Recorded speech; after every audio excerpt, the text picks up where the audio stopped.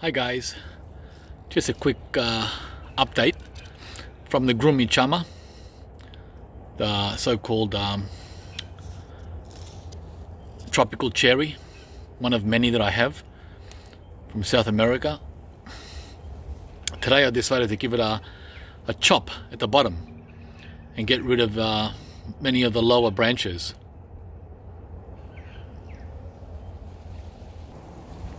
And there they are. This is the first major pruning that I've given this tree in 6 years that I've had it. And as I've said before, I like to get rid of lower branches. It encourages the tree to grow more upright and also to be stronger, so it's not pulled down by the lower weight down below. So it only took me like 5 minutes to do this. I wish every tree was 5 minutes. That would be nice, wouldn't it?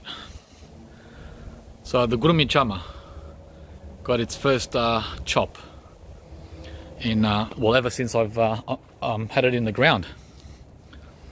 So this is what I cut. Anything sticking sideways, anything basically below this point here, anything below that, right? And there was like 12 branches below my fingers. You don't want them that low, guys. So cut, 3 cuts there, one down here, big one there shooting straight out, and a couple over on 3 on this side, and a few dead ones up here, another one up there. So altogether about a dozen branches on the Grumichama tropical cherry, which is nice to have. And just thought I'd share that with you guys.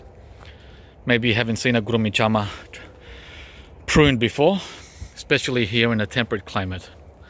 So that's about it. Hope you enjoyed this quick one, and hopefully we get 2 crops out of this like we did last year, both in December and again in March. Alright, thanks for watching. Remember to put a like, comment, subscribe, and also hit the bell for future notifications. Okay guys, see you from the next video.